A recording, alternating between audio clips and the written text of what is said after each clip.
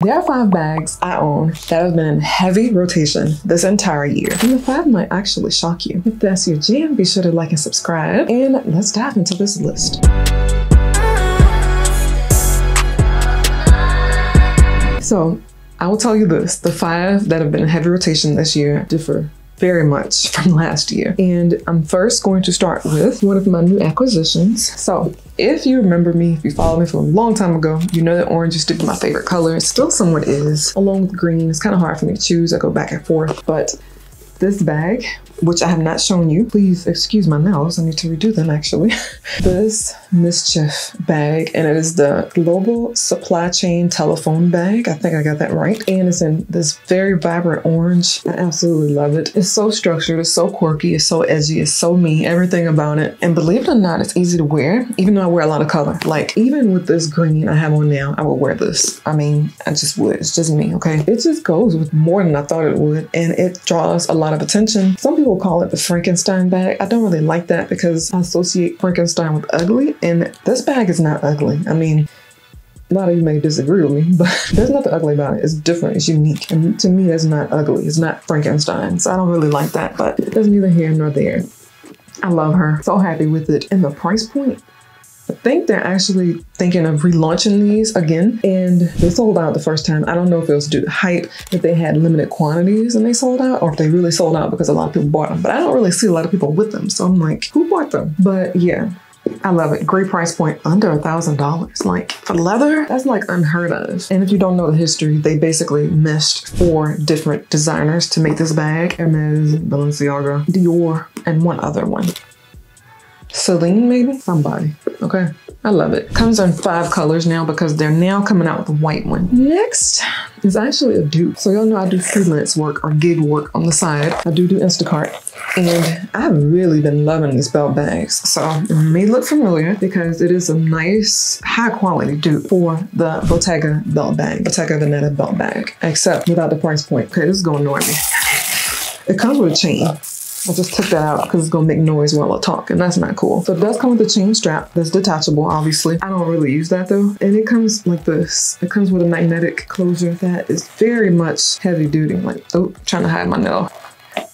The magnet on these bags are amazing. So the one I'm showing you here is the green one. I have a black one too that's very much worn, and I love wearing these. I mean, I had the belt bag on my list for a long time from Bottega Veneta, but I never got it because I feel like the price is like too crazy, too outrageous. And also, they have dupes like this that are genuine leather. So I'll link where I got these down below, but they come in so many different colors. This green is to die for. I'm biased because I love green. Also, what I love about it, it comes with this detachable card holder, or whatever you want to call it, like wallet.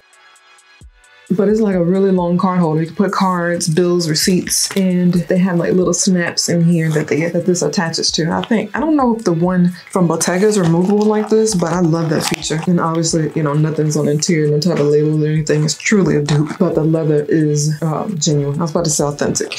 Let's not use that word here. But I also love this too because I can convert it to a shoulder bag, because you can easily take this strap in and out. Again, I don't know if that's a Bottega Veneta feature as well, or if it's just a feature of the dupe. I'm loving it. But I mostly wear it as a crossbody, and sometimes I'll change the strap and put it inside these two to make it a belt bag. Either way, it's still chic, super cute, very versatile.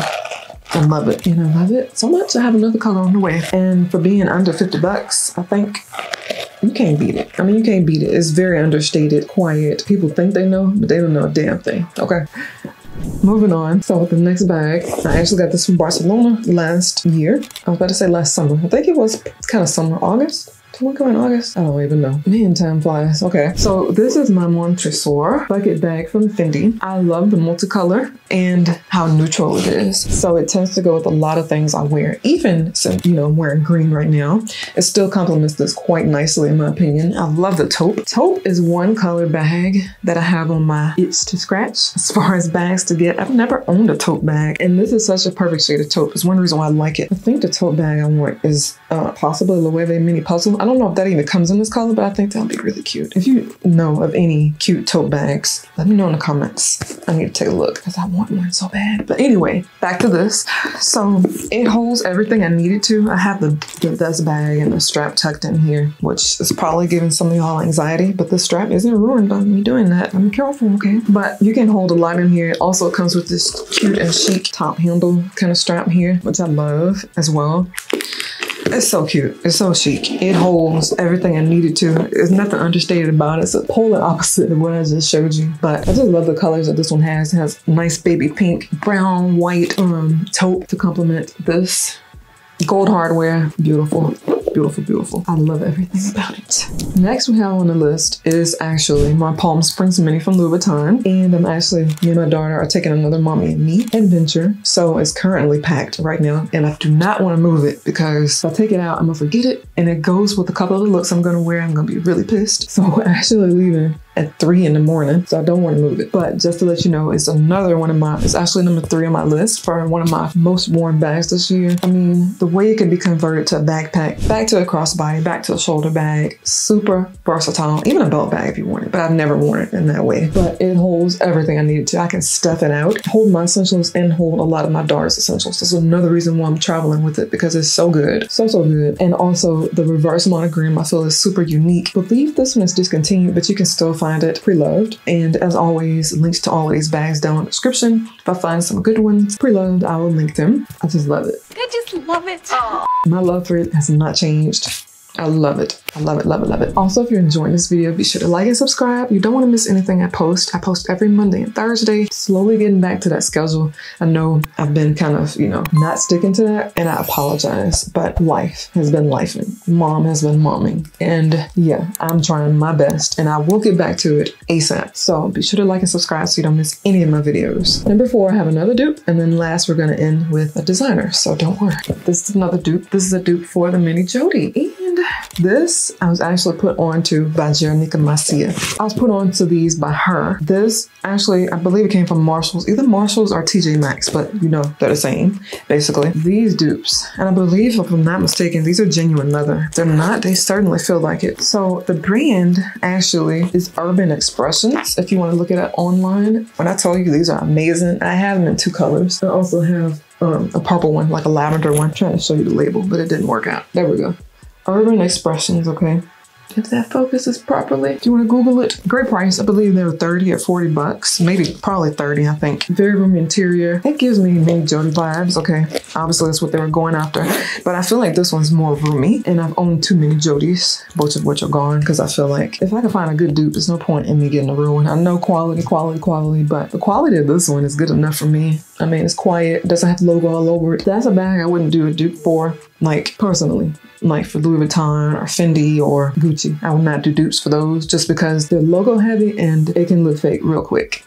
But I feel like with this, because it's flat at the bottom, but it's not so obvious, and you still get the same look for less. IMO. So I said I had 5, I actually have 6. I never get the number right, but this is also another most worn, and it's from Ferragamo.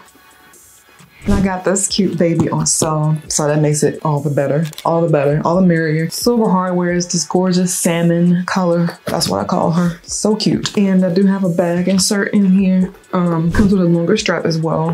This gives me Birkin vibes without the high price point. It's so roomy inside. Like if I take the insert out, look at that. And it's all leather. Like Ferragamo, they know what to do when it comes to designer bags, okay? And they make some nice ones. I have 2. Why do I feel like I had 3 from Ferragamo? I think I only had 2. It's bad, I don't know, right? I think I had 2 and I have plenty of others on my wish list. But I love this so much. It gives me what I needed to give. And also it's very quiet luxury. There's a tiny little Salvatore Ferragamo logo here. And other than that, I mean, you can't tell it's Ferragamo unless you know the design, which most people do know, the Gancini. Oh my God, if I'm pronouncing that wrong, don't come for me, okay? At least I'm acknowledging it. And I don't know. It's green leather and then it's lined with smooth leather. You very rarely find, in my opinion, well, I mean, it's true, a full leather bag under a certain price point, and this still falls under that. And it comes in so many different colors, so many different neutrals. This is the, I don't think I told you the name of the bag. It's the Studio Box Mini, but they also make the Studio Box in a bigger size too. Possibly even 2 sizes. There's a huge one, and then there's another one. I don't know. I'll link some for you so you can check them out, but I highly recommend this bag. It's one of my favorites. Great color too. I wouldn't necessarily wear it with this green, believe it or not, but it goes with a lot. It goes with neutrals. If you want to add a slight pop of color, but you don't want it to be too in your face. Yes. What are y'all's most worn bags of 2024? I'm curious to hear your picks. And what do you think about my list? Do you think I should be wearing others more or less? Let me know. And don't forget to like and subscribe so you don't miss any of my future content. And I did share my most worn fine jewelry picks, and I will see you over on that one.